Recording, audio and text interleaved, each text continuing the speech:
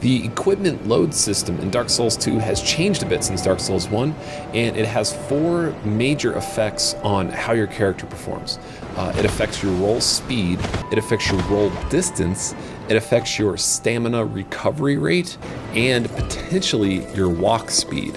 So, most notably, if you are below 70% total equipment load, you will have the traditional fast roll. If you're over 70%, you get the fat roll. Equipment load under 70% also affects roll distance. So if you're at 0% equip load, you're going to roll significantly further than if you are at 50% or 69% equipment load. As you can see here with these various different tests, these are all below the 70% threshold to maintain the fast roll, but using the top of the steps as the starting point and that little brown patch as the marker for total distance, you can see the equipment load scales how far you roll. Equipment load also affects stamina recovery rates. In this test, I had 132 stamina, and at 0% equip load, it took 2.3 seconds to fully recover stamina. At 56.2% equip, it took 3.1 seconds to recover. And at 85% equip load, 4 seconds to fully recover.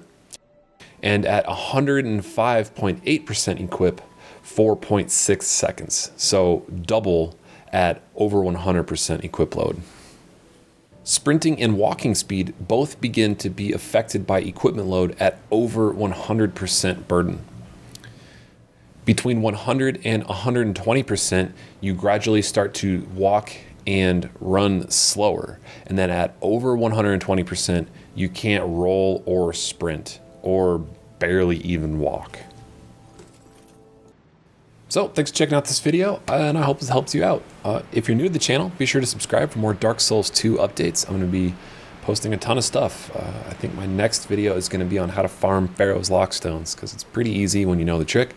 But I'm also going to be posting a full walkthrough and tons of different build guides and stuff like that. And if it helps you out, be sure to give the video a like. It helps spread the word. Thanks for watching. Game on.